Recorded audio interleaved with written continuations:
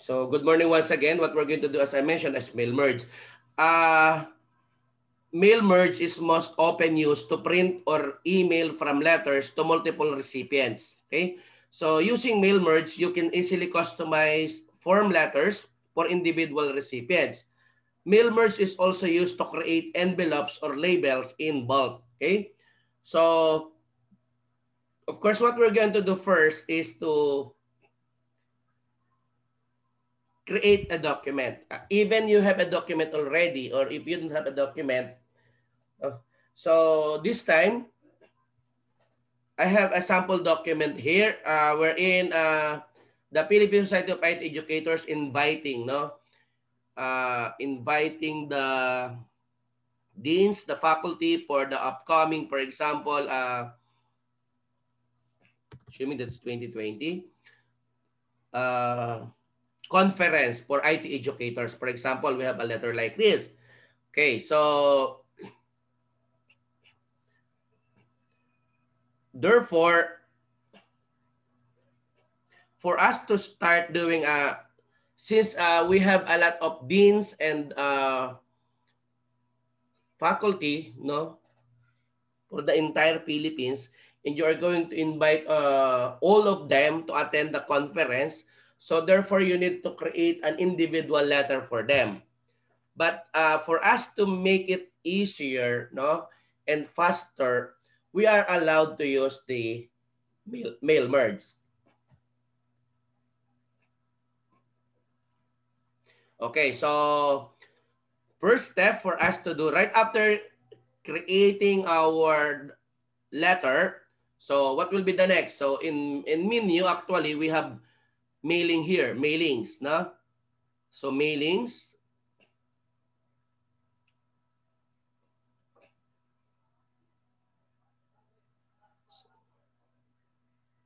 still waiting.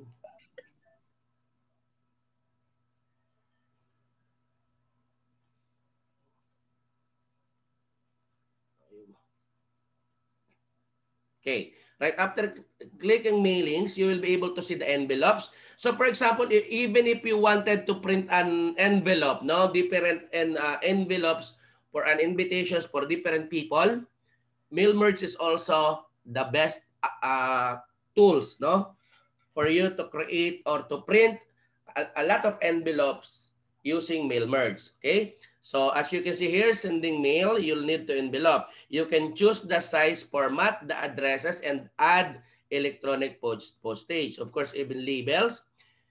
And as you can see here, we have start mail merge or select recipients. So when we say select recipients, choose the list of people you'd like to send your documents to. You can type a new list using the existing one or select Outlook contacts. So if you have a contacts already, or if you have a database already of your targeted, no, targeted recipients of your mail or your letters, you just simply click this one. Or if you have already a Microsoft Excel file, no, for your targeted recipients, so you just click this one. But by this time, we're going to start our mail merge. Click start. Then as what we have here, as I mentioned, we have letters, emails, envelopes, label, directory, normal Word document, or a step-by-step mail merge. Okay, so we have a letter already.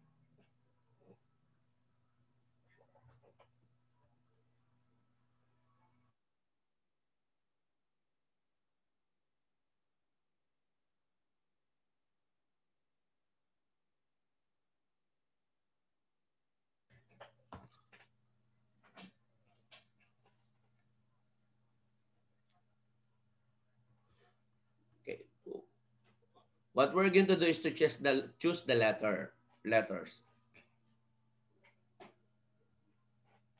Then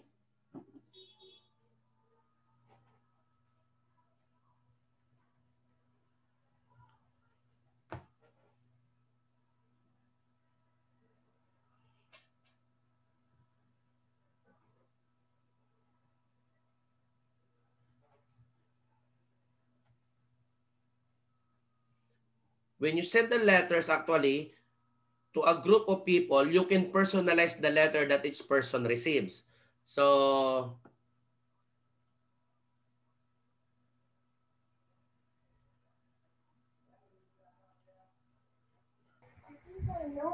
okay, so what we're going to do right after you have a letter, click step-by-step mail merge wizard. So it display at the left side, no, up the right side rather. So we have what type of documents, email messages.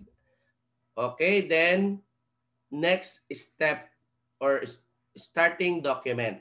Okay, click natin to.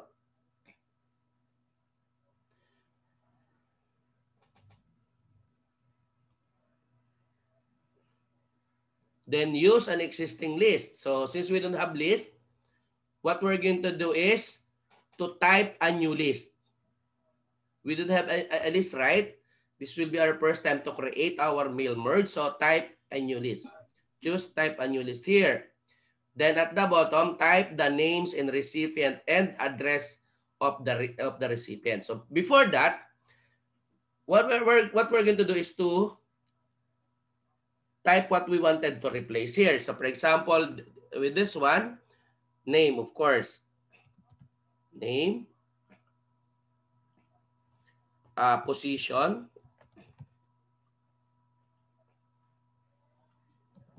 address, institution first.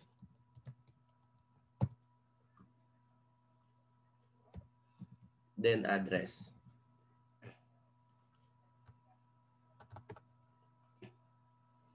This one, make it as name 2. We give it as name 1. Then the venue is the same. Then for example, the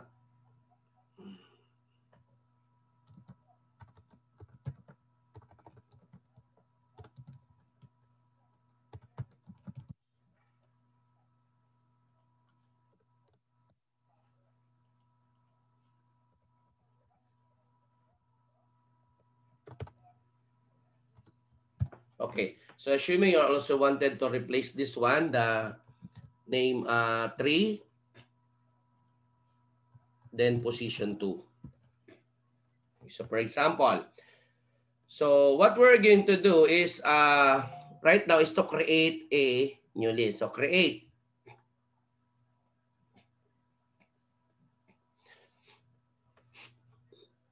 Then as you can see here, we have an automatic type of entry. So we have title, first name, last name, company, address, and so on. So how about if we wanted to edit this one? Okay, so just click new entry or delete entry. Or if you want to create your own, click customize columns. Okay, so as you can see here, what field or what list we want to use. So as what we have here, we have name 1. So what we're going to do is just, since we don't need title, so delete.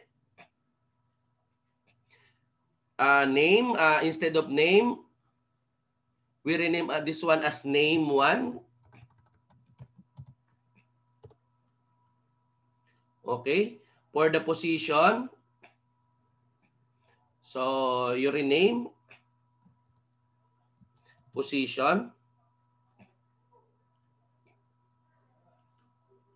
For the company, other company or institution, still okay. But if you want to make it as institution, because we know that we are going to create letter for a school. Then for the address, we just simply make as address. Rename.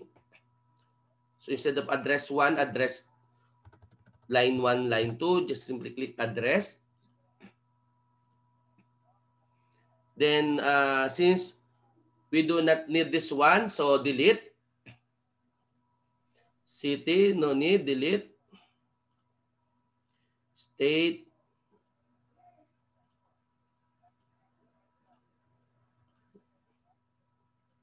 country because we are writing in the Philippines, no need for us to indicate.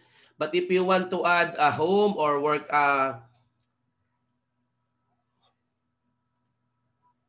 phone number, still okay. I think we need to have this one, the address, the email address.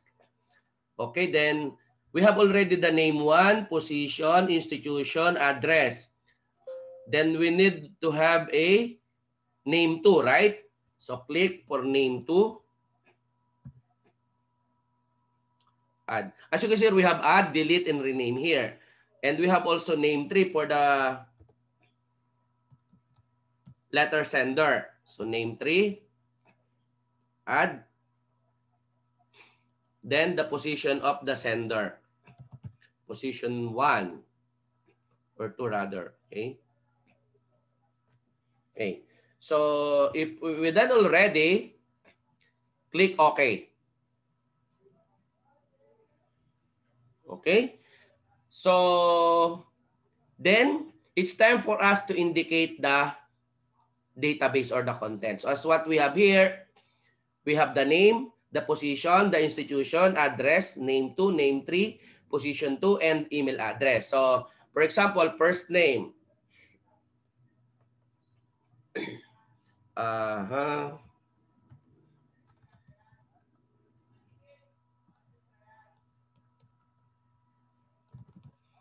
John Santos. Position, for example, is Dean. Institution, for example, World City Colleges Antipolo, AC. So, of course, address is Antipolo City. The name 2, of course, Dr. Santos, because we're replacing this one to this their name 2. The name 3, the letter sender, for example,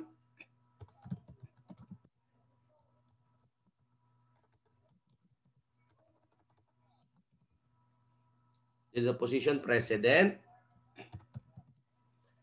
and the email address, for example,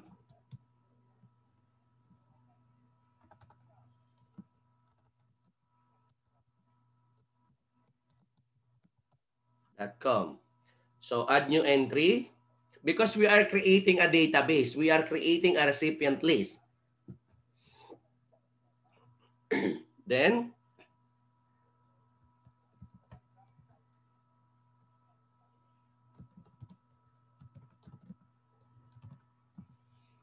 for example, that is BPAA or Vice President for Academic Affairs.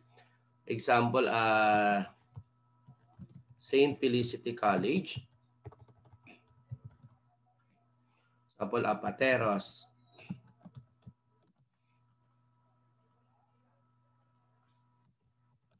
Dr. Salonga. We just created at least 5. Dr. Salonga. For example, the letter sender is Dr. Rolando Lansigan.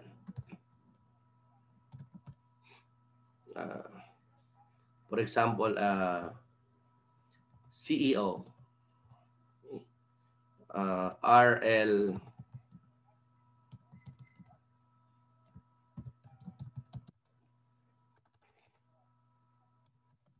gmail.com.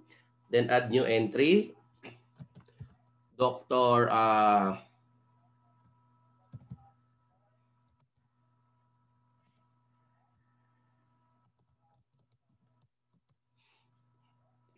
For example,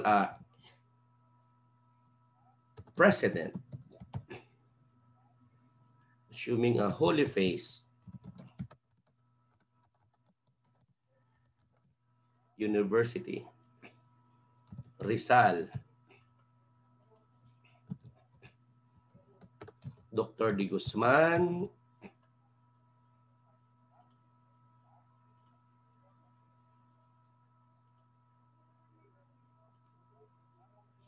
The letter sender, for example, is Professor Boogie Boydon.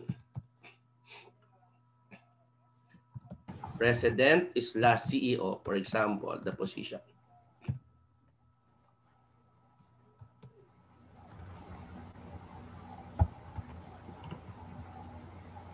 This will be his email address. So we're going to create at least 5 records.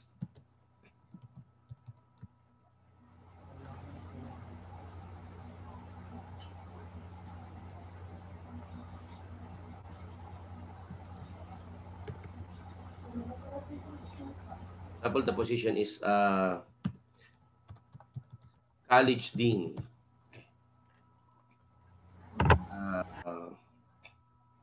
Sample is Saint Mary University. Example is Baguio City.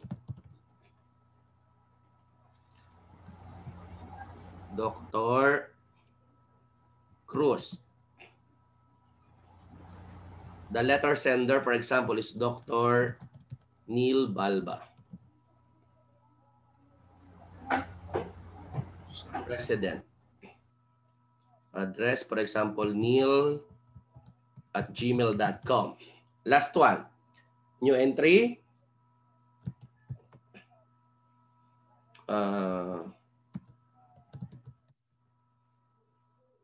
Another common surname. Santos.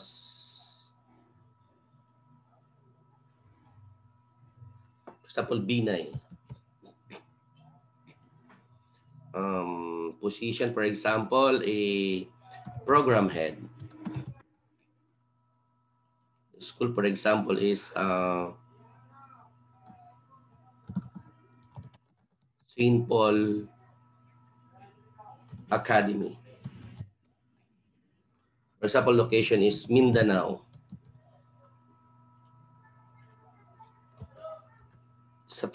Salutation for Dr. Binay. The letter sender is, for example, Dr. Joaquin Santos.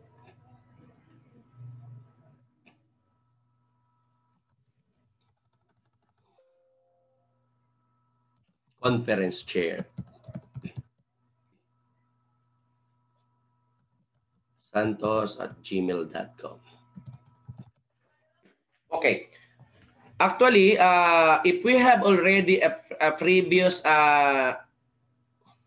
recipient names or recipient information, so it's not that we are not going to create a new one. But since this will be our first time, so we need to input a data for it. Now, after inputting our data, so click OK. Then as you can see here, we're going to save our data source. So save as mailing list.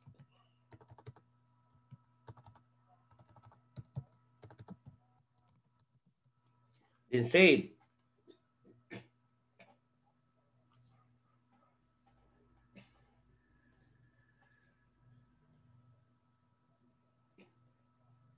Then if you want to sort, to filter, to duplicate, to find recipient, to validate address, you can do it.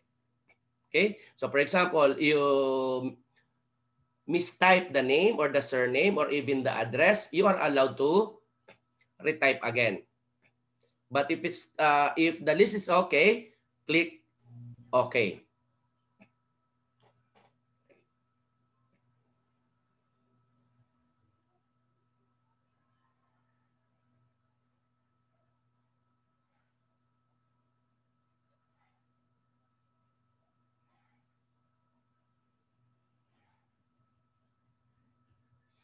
So this time,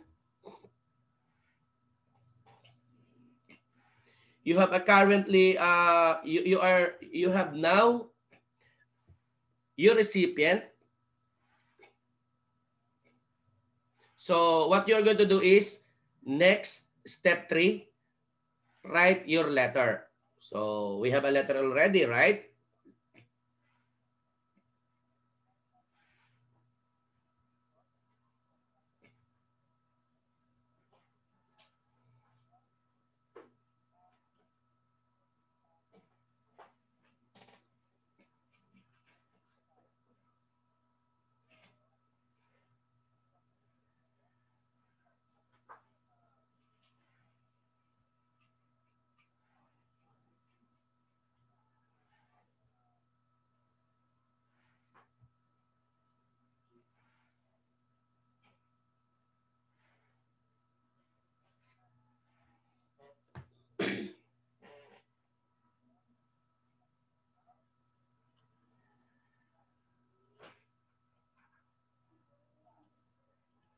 So we have 5 records, right?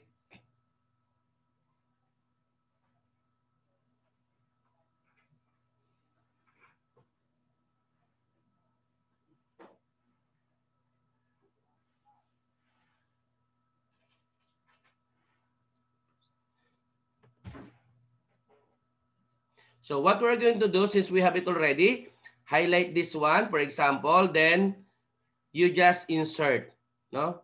So insert this one as name 1.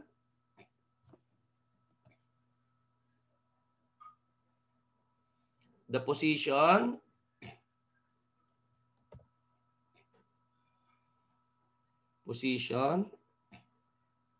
automatically, as you can see here. Then for the position,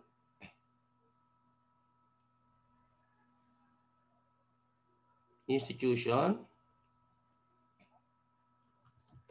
Then for address, insert field, of course, the address. For the name 2, insert field name 2.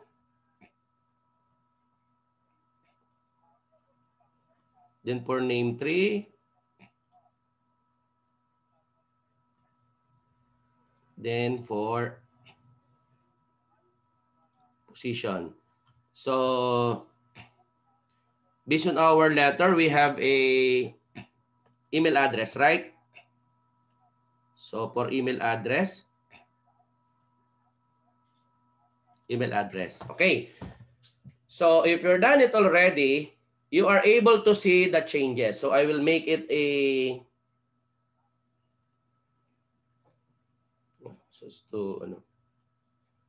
for you to see the changes. Now what we're going to do. Okay. So this time you are now able to print. Okay, so you just print this one. Then if you wanted to see all those letters, as what we have here, we are already in the number 5. But if you want to see the number 4, as you can see, automatically changes. Okay? Automatically change. So this will be your number 1, print. Number 2, print. Number 3, print. Number 4, print. Number 5, print. If you have several letters to send and to print, use mail merge. Okay? This will be the use of mail merge. So if you want to see the record 4, 1, then 2, 3. As you can see here, it is automatically changed the name, the position, the university, of course, the location, the signatory, the email, and of course, the position of the sender by just simply clicking this one. Okay? So, do you have any questions so far?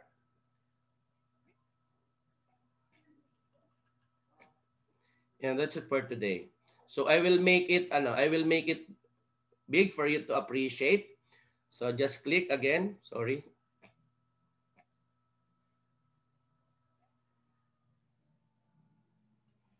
What happened? Okay, so as you can see here, if I were going to run, so just click. So yun, print, another information, print, and so on. And that's it for today. This is the mail merge.